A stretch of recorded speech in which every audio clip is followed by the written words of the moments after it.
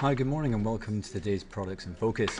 So having a look at the global equity markets, we're seeing a little bit of an uptick following the end of last week where Janet Yellen gave a speech regarding US interest rates and the likelihood that they would go up towards the end of December. Now we've actually got non-farm payrolls this Friday and there'll be a number of webinars available for you to access directly through the platform where you can join Michael Hewson and Jasper Lawyer and Colin Trakinski as they talk about the impact of a strong or weak number on the likelihood of future interest rates. This week also brings a whole host of data from the Eurozone and from China as well. I think on Thursday you've got another PMI bit of data coming out, but we're expecting quite thin volumes until we get that non-farm payroll session out of the way. But looking at the US 30, you can see a bit of a reversal later on in the session there on Friday, pushed right back down below that 21 period SMA. But then we do have a bullish candle appearing today. We have been lower, we're at the top end of the range. The other technicals are relatively neutral, and that's currently where we stand with that. So then moving on to the UK 100, a similar picture, but we close a little bit closer to the top end of the range, just pretty much bang on that potential resistance at 60.73. We're moving a little bit higher this morning, just as we get ready for our economic data later on in today's session. Of which actually the only US housing data due today, but if we actually go on to Tuesday, you can see more housing data, but then German CPI, and that's going to be at around about 1 UK time. And then if you fast forward there onto Wednesday, you've got retail sales for Germany, and then you've got gross domestic product, GDP for the UK, balance of payments, and of course crude oil inventories. And because Wednesday you do have your ADP private payrolls, and then fast forwarding on to your Thursday there, you can pretty much see that we do have our PMI data there for China, finishing up there with some UK, German, Eurozone and UK data, and yet more US unemployment data, and then in fact the US PMI data as well. So Thursday has a whole host of stuff, but then Friday you got non-farm payroll, so make sure you have your market calendar alerts set for that and don't miss out on any of those announcements. So today's housing index, actually, to be honest, that's not really going to be that impactful on the world's financial markets, but there are a whole host of things on Tuesday, Wednesday, Thursday, and then of course Friday. So then having a look at the Japan 225, almost looks like a descending triangle formation developing right here.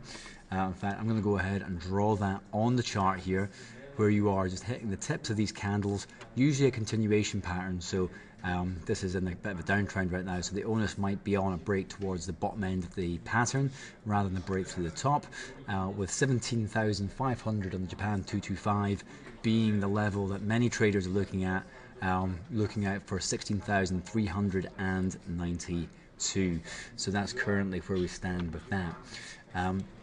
Moving on to dollar yen, and the dollar has been gaining a little bit of momentum, but looking at Friday's candle there, again pushed right back down again, just like all the other candles we've had in September. I think anything above 121.10, sellers start reappearing in dollar yen, but 121.87 is the potential resistance level, 119 is a potential support, and dollar yen still trading in this tight range at this moment. So then moving on to West Texas crude, has had a very volatile last couple of sessions, oscillating around 45.85. Other technicals are flattening out there quite nicely, but not a huge amount of activity. It tends to go up or down by 1% and have a volatile day of 4%. Seems to be catching a number of traders unawares, but the onus still is on the downside with the fundamentals in China slowdown being a big impactful event on West Texas crude. But I think non-farm payrolls, obviously the US is still a big consumer of crude oil products. Should non-farm payrolls on Friday come out to be more bullish, we might see some activity on there. So then moving on to gold, gold still had its breakout there on Thursday following the kind of negative sentiment that come out. Then you had Janet Yellen's speech that caused her to be a little bit of a reversal. I think gold traders do think that a December rate hike is unlikely, as the fact that it's not completely slumped to the downside, with 1137 being potential support. In fact, we're not really seeing incredible moves in the dollar yet either. So finishing up there with euro dollar and GBP USD. So euro dollar has been moving around 1.11 for a number of sessions. Today's not really that different. We had a slight hammer formation there on Friday. We're towards the bottom end of its range already today. We're still kind of range bound between one spot 11 and one spot 1475, but with one spot 11 being the level that many traders are keeping their eye on. And then finishing up with GBP USD. It's had a pretty negative last 7 sessions, slumping all the way down from 156 down to 151.85.